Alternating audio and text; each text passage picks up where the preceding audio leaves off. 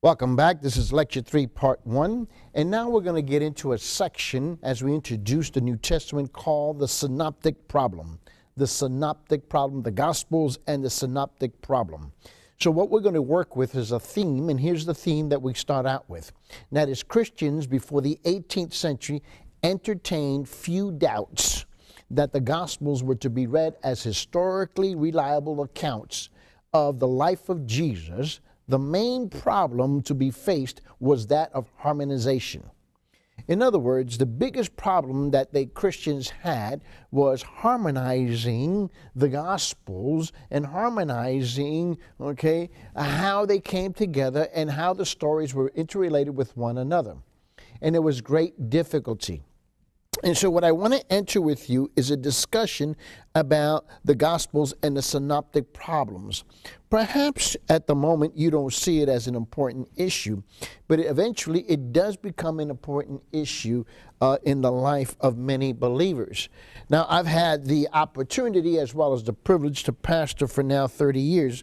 And one of the things that I've discovered along the road is that eventually I do get enough Christians who begin to ask me enough questions about why this account does not relate to this other account exactly the way Matthew said it, as opposed to Mark, or as opposed to John, or as opposed to Luke. And these questions become questions that really fester and bother people.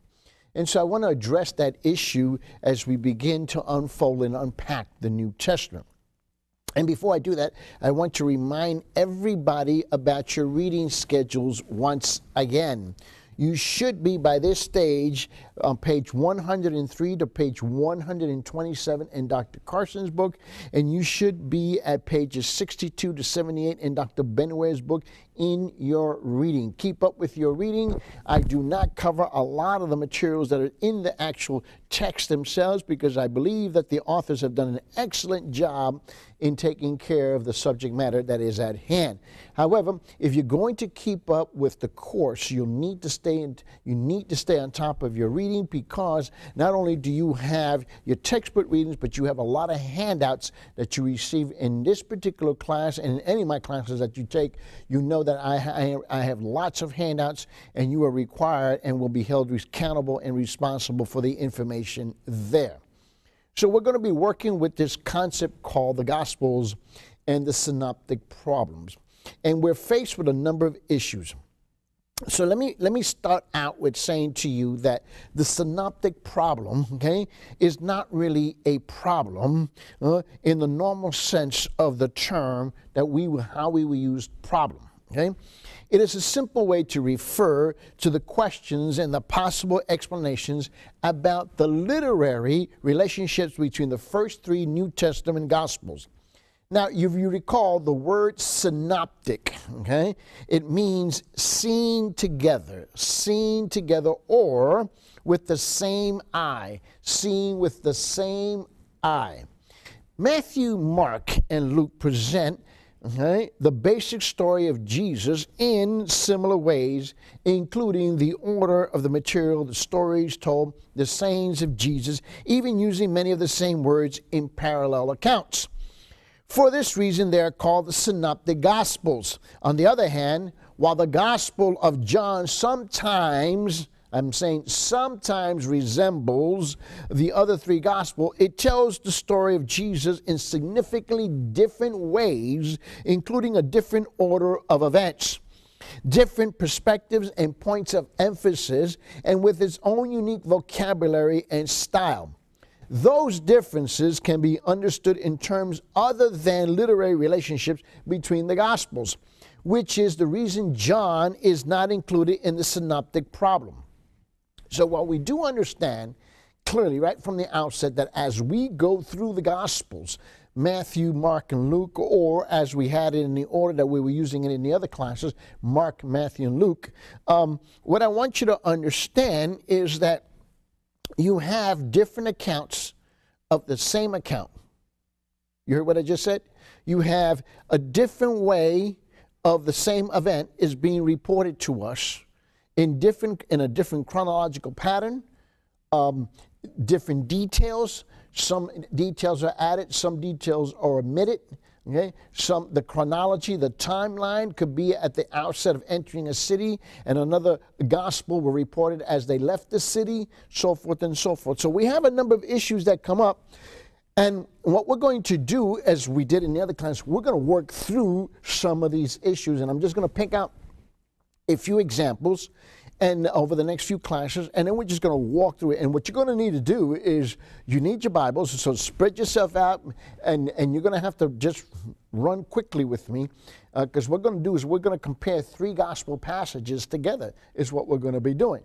And so I want you to understand that, so you get an understanding for what happens when a brand new born-again person, a baby Christian, comes into the faith, and now they sit there and they read the Gospels, and they are confused as they read through the Gospels, because they go, well, I thought I read this story in here, and I thought I read it over there, but it says a little bit different over there, and it says a little bit different over there, and I got more details over here, and it just states it as a fact over here. And what happens is they have lots and lots of questions.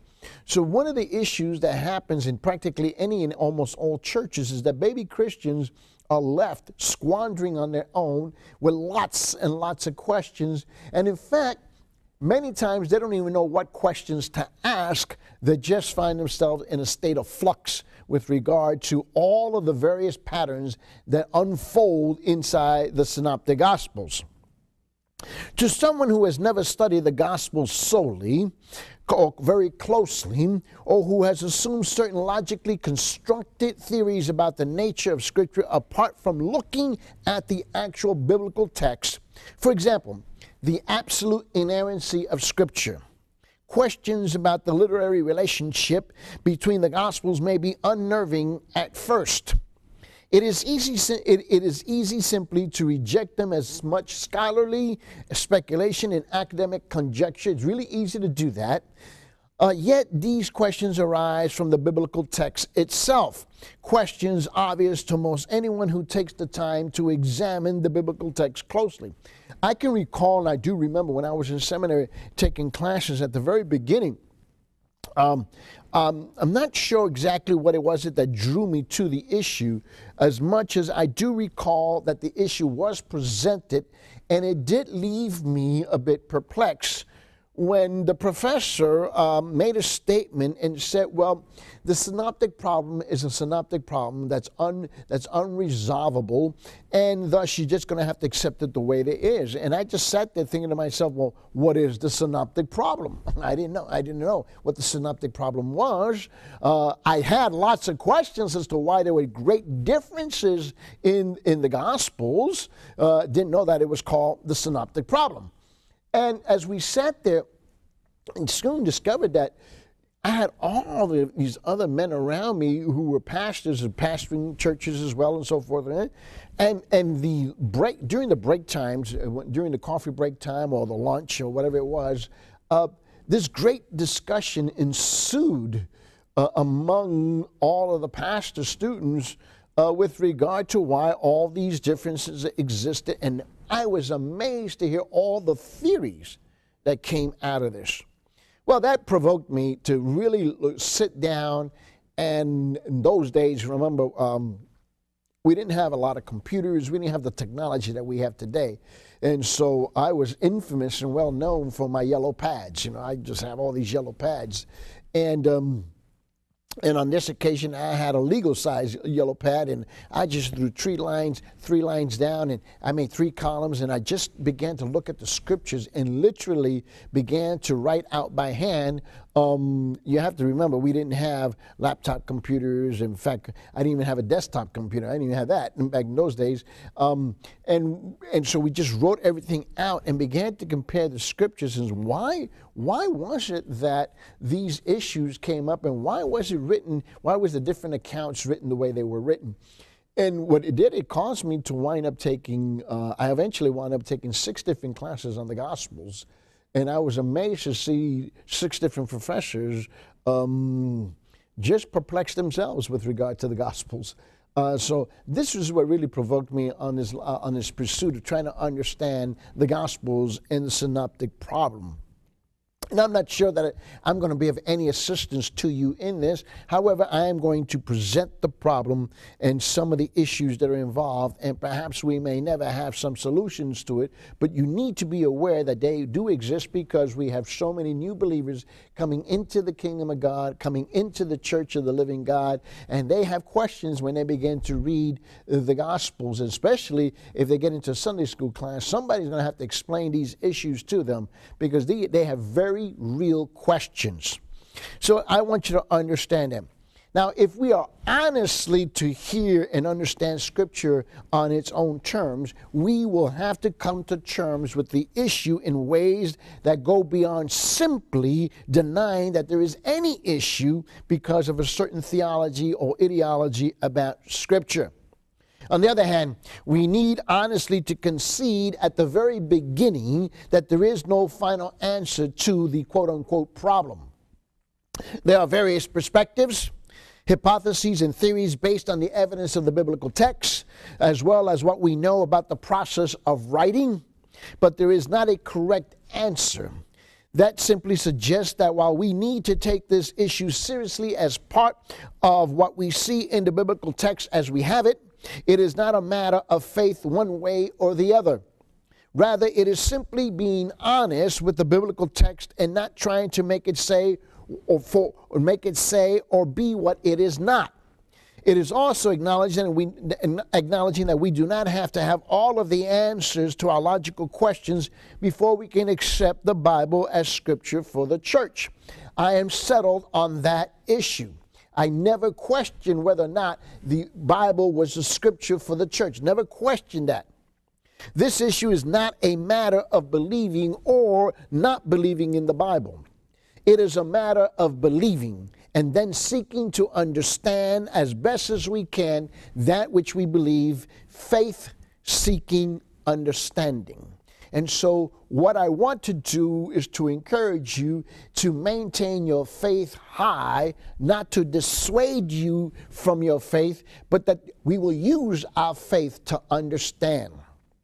Someone might ask, why should we bother with the issue if there is no correct solution to the problem? That is not an essential matter of Christian faith. Here we return to a simple principle that grew out of the Protestant Reformation, the principle of sola scriptura, only Scripture, only Scripture.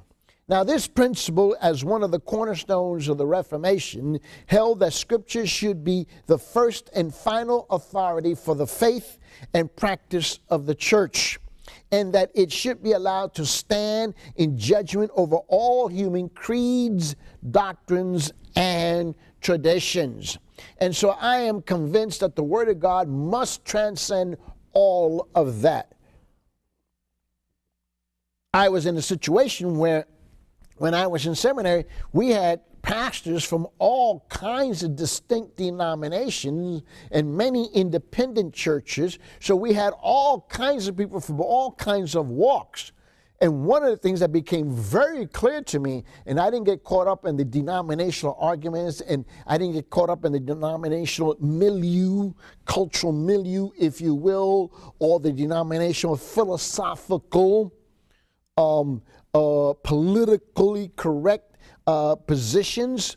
I had so many colleagues of mine from so many different kinds of churches and backgrounds, and so it turned out to be one of the most exciting experiences for this reason, and that I was hearing all kinds of interpretations and versions and theories and philosophies and so forth, and yet the one thing that remained common through all of that was that our faith, our practice was to be governed by Scripture, not by our creeds, doctrines, and traditions. And that pretty much solidified it for me. As that principle worked out in the history of the church in the centuries following the Reformation, it meant a rigorous honesty with how Scripture was to be studied. The goal was to hear the Bible as Scripture for the church, neither in isolation from the traditions of faith, nor should they be captive to them. This allowed the development of critical methodologies for the investigation of Scripture, that included a careful and detailed reading of the biblical text for what they actually said, from the doctrines that told people what they should mean. This did not deny the authority of the Bible as the inspired word of God. In fact, it affirmed it even more strongly. But it did allow the biblical text to be seen as something more than a repository of timeless and unchanging truths written by the finger of God. Excuse me. While not always as successful in objectivity as envisioned, these critical methods allowed the tremendous diversity of the biblical text to emerge, a diversity that had been masked for many centuries by the dogmatic and doctrinal approaches that sought to harmonize any differences in the biblical text. The rich texture of the biblical tradition has emerged as the witnesses of various communities of faith over many centuries to God's self-revelation in their history came to light. And we'll discuss this much later in a handout that I'll have for you entitled Revelation and Inspiration of Scripture. And perhaps if we have time, we will study that later. We will study that in the classroom, or I'll give it out to you as a handout. Like any elegant tapestry, the Bible could be viewed on a broad scale as a marvelous record of God's dealing with humanity. It is the story of God in a striking panorama. Yet on closer inspection, the tremendous complexity of the fabric and the threads that created the larger picture could now be seen. Biblical study then turned to a careful examination of these strands as a way to help understand the larger picture. Do not cease, I beg of you, do not cease to be awed by God's divine word. Let us not be so technically oriented, even though we go through a technical section here in these next few classes, that we forget the awesomeness, the divine, majestic presence of God himself in his word as he speaks to us today. So an understanding of the synoptic problem is a crucial first step in any detailed study of the Gospels and their testimony to Jesus Christ, simply because it allows us to begin with the witness of the biblical text itself. Do not forget that what happens is that the Gospels, or at least the way the Bible has been formatted for us today, as we have it laid out for us today, the Gospels become the gateway into the New Testament. That will not assure a student of the New Testament that everything she or he concludes will be unbiased and objective. It's not going to assure you of that. But it will encourage us to listen to the text, to take it seriously even in all of its diversity, and will constantly warn us against a too easy and perhaps unconscious manipulation of the scripture from any theological agenda. I do not have a theological agenda with regard to this issue. So we're going to tackle this issue and look at it for face value for what it is, without getting caught up in denominational politics or philosophies. The problem. Let's look at this problem. The Synoptic Gospels, what happens? It shares a great deal of materials and features. There are differences between them in many, many areas, some more profound than others. Yet all of the questions about the differences arise precisely because of the otherwise close parallels between the synoptics. And I am convinced that the problem of the problem, if you will, is not the differences, but the parallelisms that exist between them, which is what causes us this great angst and these questions to arise. While we might be able to answer some of these questions about the differences as a matter of context, a matter of culture, a matter of personality or purpose, the parallels are not as easily explained. And I think that's one of the hinges this issue turns on. The questions that arise about the literary relationships that we have between the Synoptic Gospels concern both the differences, you need to understand that, both the differences as well as the similarities. This is what causes the confusion for people. Although the similarities rarely focus on the questions, it's almost always focusing on the differences. So, the synoptic problem is a way that serious students of the Gospels attempt to understand the origins and the interrelationships of the first three Gospels that would explain both the similarities and the differences between them. What causes us to ask the questions are the differences, but what provokes us is the similarities. Because we're bothered by the issue. We have the same story in three Gospels. Why is it told differently? So you see, it's the similarities that provokes us to notice the differences. So the synoptic problem really is not the differences, but it's the similarities that we cannot reconcile from the perspective that each author of the three Gospels presents the same story to us. And so that bothers us. And that's the reason why I told you at the outset that the theme that we're working with in this particular section of our study is that Christians before the 18th century entertained very few doubts that the Gospels were to be read as historically reliable accounts of the life of Jesus. That was not an issue. In fact, it was never an issue. If you go back and you look at it from the first century, work your way in through particularly the second and third centuries and the fourth century, which were the most volatile period there. And then after the fourth century, you go into what we would call in church history the Dark Ages, the dark period, all the way through up into the 14th century, into the 15th century. And then we get into the beginning of the Reformation and into the second half of the 15th century, into the 16th and 17th century.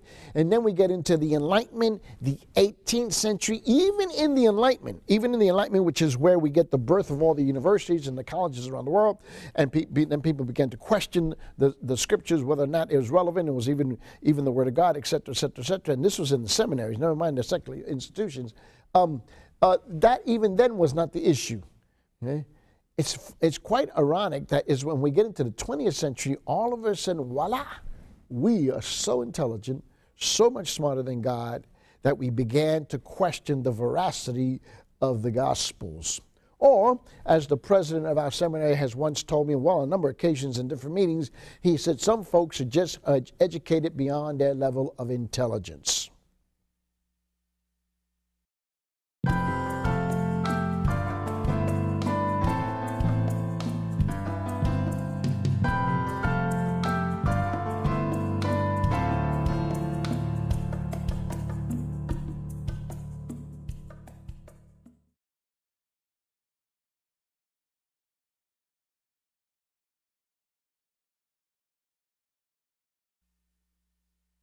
Welcome back. This is Lecture 3, Part 2. Now, I need you to open your Bibles, and we're going to run between the book of Matthew, Mark, and Luke. I got three sets of scriptures. We're going to compare them so you get a grasp of what we're talking about in the similarities and the differences that exist in attempting to harmonize the Synoptic Gospels. And let's begin to look at this. We're going to work through this text here as an example. So I've just picked out some text, and I want you to see this with me as we go through this class. Now, we're going to be looking at Matthew chapter 9, verses 9 to 13.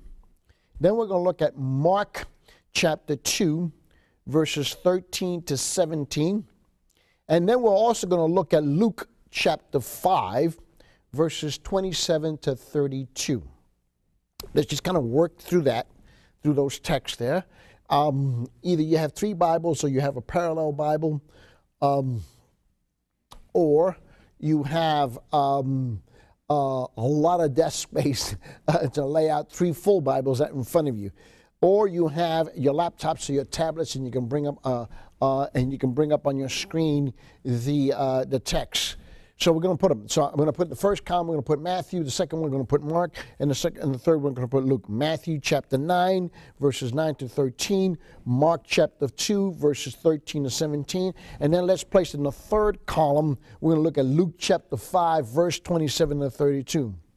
Now, there are places in the Synoptic Gospels are closely parallel in the recounting of the incidents from the life of Jesus. Now, while there may be minor differences in these cases, the accounts are basically the same. So, for example, in the account of, let's look at Levi, okay, who we know as Matthew. So what we're going to do is look at some of the similarities, just to show you that, because you need to understand it, because then when we look at the other ones, you'll see what we're talking about. So if we were to look at Matthew chapter 9, Mark chapter 2, Luke chapter 5, and we'll look at, let's just read through very quickly Matthew, and then very quickly Mark, and then very quickly Luke, and then we're going to go back and look at it verse by verse. Are we together? You follow me? Yeah, let's go. Let's look at that. So now we're going to be looking at the account of the calling of Levi, the account of calling of Matthew. Now in Matthew chapter 9, verse 9, as Jesus was walking along, right? But if you look at, and he saw a man called Matthew sitting at the tax booth, and he said to him, "Follow me," and he got up and followed him. And as he sat at dinner in the house, many tax collectors and sinners came and were sitting with him and his disciples. That was verse 10. Verse 11. When the Pharisees saw this, they said to his disciples, "Why does your teacher eat with the tax collectors and the sinners?" Verse 12. But when he heard this, he said, "Those who are well have no need of physician, but those who are sick." And verse 13, he says, "Go and learn that what this means. I desire mercy and not sacrifice, for I have come to call not the righteous but the sinners." Then we look at Mark chapter 2, verse 13 to 17. Jesus went out again and beside the sea, and the whole crowd gathered around him, and he taught him. Now we begin to see the similarity here in verse 14. He says, "And as he was walking along, he saw Levi, son of Alphaeus, sitting at the tax booth, and he said to him, 'Follow me,' and he got up and followed him. And as he sat at dinner at Levi's house, many tax collectors and sinners were also sitting with Jesus and his disciples, for there were many who followed him." Now look at verse 16. We see the similarities again. When the scribes and the Pharisees saw that he was eating in the sinners and the tax collectors, they said to the disciples, "Why does he eat with tax collectors and sinners?" Again, verse 17, very similar to verse 12 of Matthew. When Jesus heard this, he said to them, "Those who are well have no need of physician, but those who are sick." Now, let's look at Luke. In Luke chapter 5, starting in verse 27 down to verse 32, look at this. After this, he went out, and he saw a tax collector named sitting at the tax booth, and he said to him, "Follow me." So here again, we see verse 27, very similar to verse 14 of Mark, very similar to verse 9 of Matthew. And then in verse 28, and he got up and left everything and followed him. We see that, okay, that flows. So it took two verses in Luke to say what one verse was saying in Mark and one in Matthew. Then in verse 29, then Levi gave a great banquet for him in the house, and there was a large crowd of tax collectors and others sitting at the table with them. So we see the similarity here in verse 29 of Luke, verse 15 of Mark, as well as verse 10 of Matthew. And it says, and they were complaining, and then in verse 30 says, and the Pharisees and the scribes, they were complaining to his disciples, saying, "Why do you eat and drink with tax collectors and sinners?" So we see the similarity in Luke 30, okay, Luke 5:30, along with Mark 2:16 and Matthew 9:11. Then in verse 31, and Jesus answered, he said this, those who are well have no need of a physician, but those who are sick. So here we have a similarity of Luke 5:31 along with Mark 2:17 and Matthew 9:12. Okay? And so then he says here, and then in verse 32, I have come to call not the righteous, but sinners to repent. So we see that there's a similarity here, very clearly here, between verse 32 of Luke chapter 5, along with verse 17, the second half of verse 17 of Mark 2, and as well as now Matthew 9:13. So as we put them together side by side, we can clearly see the similarities, okay? Okay? We can see that. However, but yet, this similarity raises a number of questions. Now, perhaps you have not thought of these questions. Perhaps this has not provoked you, and perhaps it has not bothered you. But since you are in a seminary class, okay, it's our job to trouble you, okay? And that's what we're going to be doing here this morning. So I want you to see this with me, because these are issues that have been raised, and it has with time infiltrated the pulpits. And it's reflected in how many teachers and preachers of the Word of God present the Gospels. So here's the first question. I have a number of questions. We have at least, 6, 7, 8, 9 questions. So here's a series of questions. All right? Yet these similarities that we just finished reading here, okay, in Matthew chapter 9, in Mark chapter 2, in Luke chapter 5, okay, raise all kinds of questions. For example, number 1. How can we explain these very close parallels between the synoptic Gospels, especially considering that the Gospels were likely written in different places at different times? You recall in our theme that we were working with in the whole series of Lecture 2, do you remember that theme that we talked about? And we said that each gospel was likely, okay, written for a different community of faith at a different time, at a different location, to bring the gospel witness to bear on the needs of that particular community. Remember, that was the theme that we were working with during the lecture, in the series of Lecture 2. And so that issue, okay, now raises questions. If that is true, then how is it they can be similar? Well, then we get the second question, okay? Were they using a common written source or shared tradition in their writing? In other words, is there a third external source outside of them that they went to, they referenced to, and they copied? Number 3. Did there exist a record of Jesus that was earlier than the Gospels that all the writers used in producing their own Gospel? So in other words, is there a pre-Gospel to the Gospels? Number 4, if so, why were the Gospels themselves written if they already existed in early account? Now you begin to see this, the questions. Number 5, if either written sources or oral tradition were used in the compilation of the Gospels, were those sources reliable? Number 6, would the sources have to be inspired in order for the Gospels to be inspired? Number 7, and exactly how were the sources used? Number 8, were the gospel writers simply trying faithfully to reproduce those sources that they were referencing to?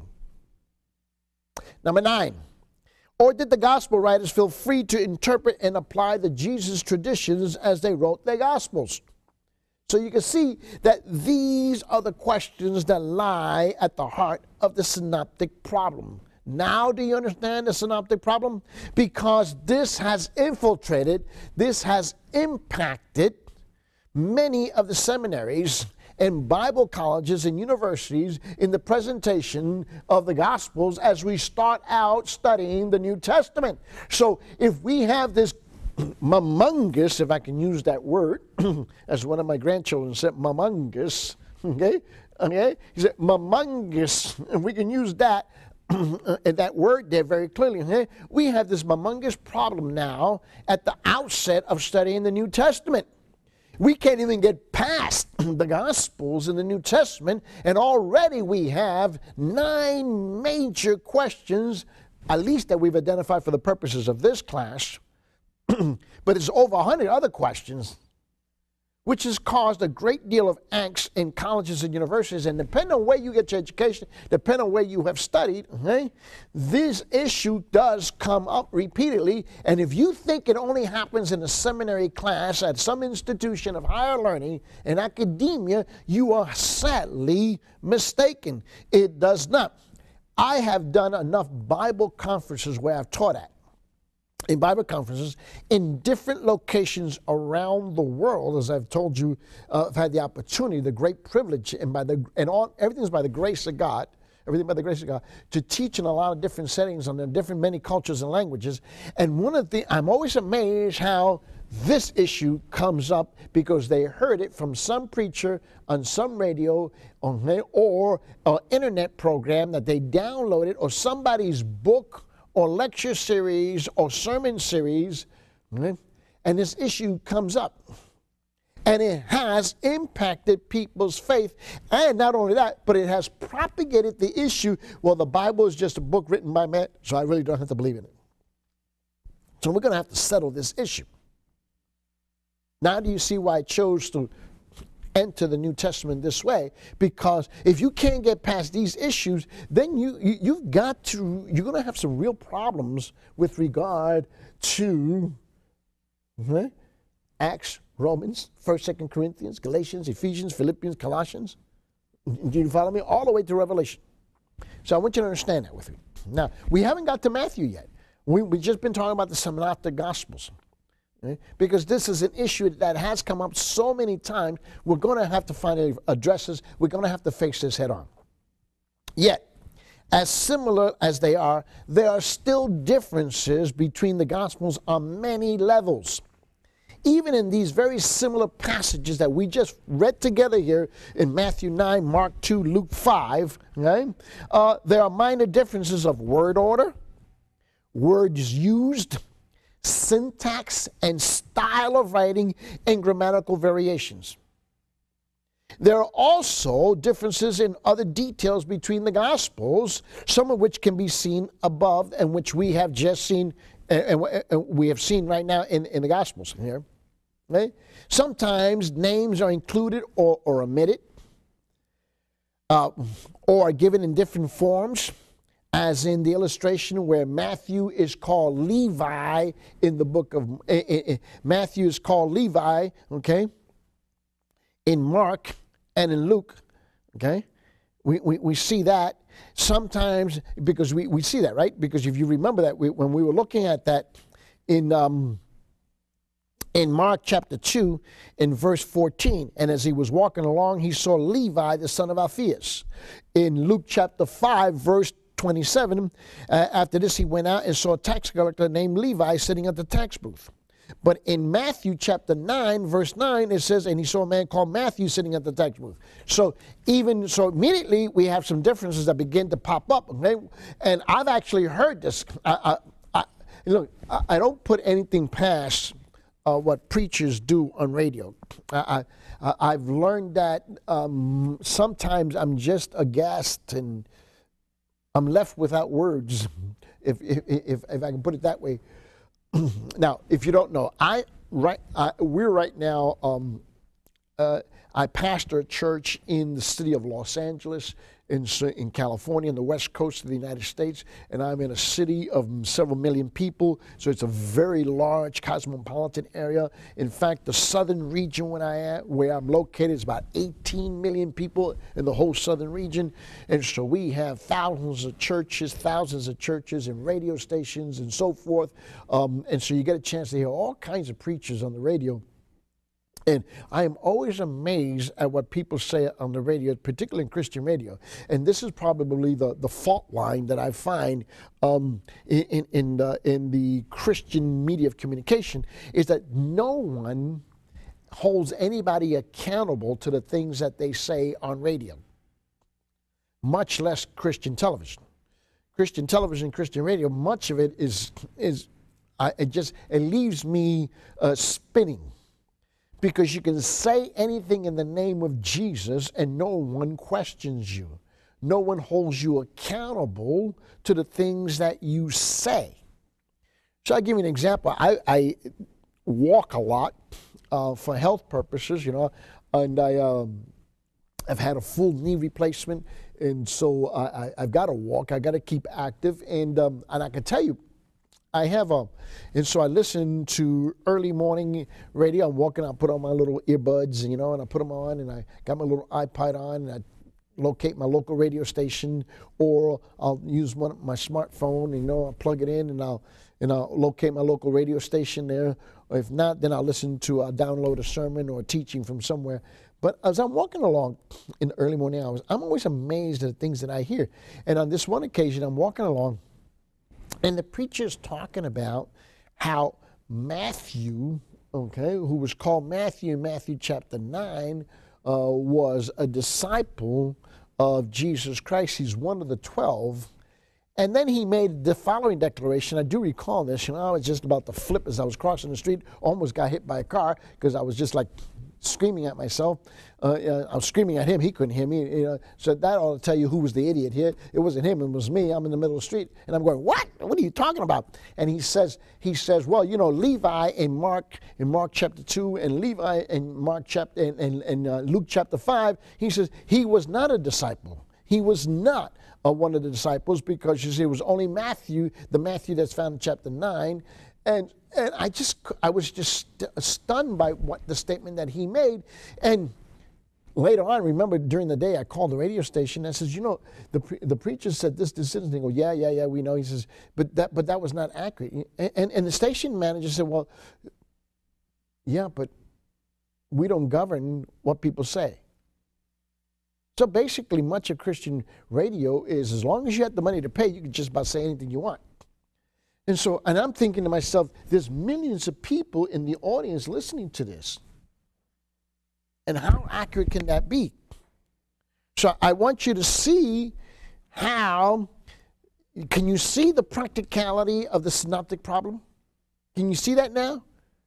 So here in Matthew 9, it mentions, in Matthew 9:9, it mentions Matthew as the tax collector. In Mark 2:13-14, it mentions Levi as the tax collector. And in Matthew 5:27, it mentions Levi as the tax collector. And yet you have a preacher on radio saying that Matthew is the only disciple of the original 12, but Levi, that's mentioned in Mark 2 and Levi is mentioned in Luke 5, he's not a disciple.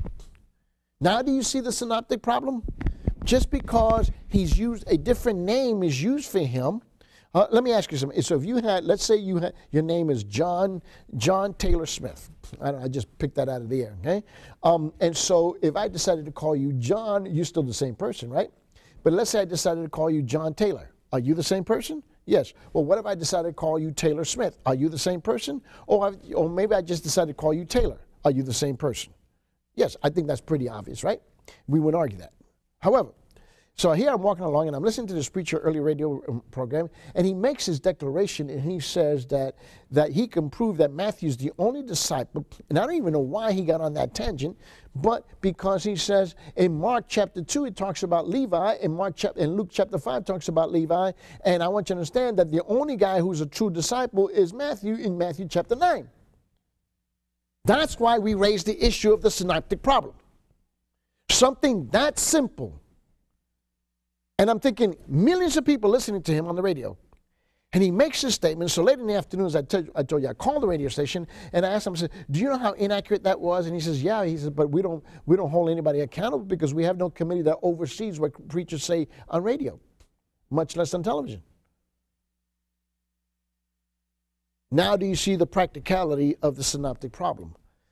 So how many Christians are running around going, oh, well, Levi's insignificant in Mark chapter 2, Levi's insignificant in Luke chapter 5, because, he wasn't a disciple, so we don't have to listen to anything he had to say. Really? That's something that simple. That's why we're tackling head on this issue of the synoptic problem. So, in every similar, and so I want you to see that with me. So yet as similar as they are, there are still differences between the Gospels on many levels. Even in these very similar passages, there are minor differences of word order, word use, syntax, a style of writing, grammatical variations. There are also differences in other details between the Gospels, of some of which can be seen, okay, in the text that we just read, for example, in Matthew 9, Mark 2, Luke 5. Sometimes names are included and sometimes they're omitted. Sometimes they're changed, or sometimes they're in different forms, as in the illustration that we showed you in Matthew. In Matthew, he's Matthew. In Mark and Luke, he's called Levi. Sometimes additional details are added in one account, such as quotations from Hosea is added in Matthew's version. For example, if you go back to Matthew's version, okay, in Matthew 9, remember I should keep the three texts in front of you. So we have Matthew 9:13. So in Matthew 9:13, let me show you this, okay? He says, but go on to where he says, and now he says, look at this. He goes, here's the additional detail, and he quotes the Old Testament, Hosea. He says, but go and learn. This means I desire compassion and sacrifice, for I did not come to call the righteous but sinners. You go, well, so what's the big deal? Okay, well, Matthew uses Matthew to quote Hosea chapter 6, verse 6. He's quoting the Old Testament, where it says, for I delight in the loyalty rather than sacrifice, and the knowledge of God rather than the burnt offerings. He uses that, right? We see that, which is, we see that very clear. But Mark and Luke does not add that information of the same account of what took place. Then we see, in addition to that, and sometimes the saying of Jesus is recorded in Aramaic, while the parallel passage is recorded in Hebrew. For example, in Jesus' quotation of Psalm 22:1, right? So if we were looked at, for example, we see in Matthew 27:46, where he says this, about the 9th hour, Jesus cried out with a loud voice saying, Eli, Eli, or Ali, Ali would be the proper pronunciation in Hebrew, Ali, Ali. He says, Lama sabachthani, that is, my God, why have you forsaken me? So that's actually written out in Hebrew. However, if you go to Mark 15:34, which is the same parallel passage, it's not written in Hebrew, it's written in Arabic. Okay? And so it would say, at that 9th hour, Jesus cried out and said, Eli, Eli, which is different from Ali, Ali. Eloi, Eloi. Okay? It will be Eloi, Eloi. So sometimes we see the differences between the Hebrew text, the Aramaic text, and the Greek text.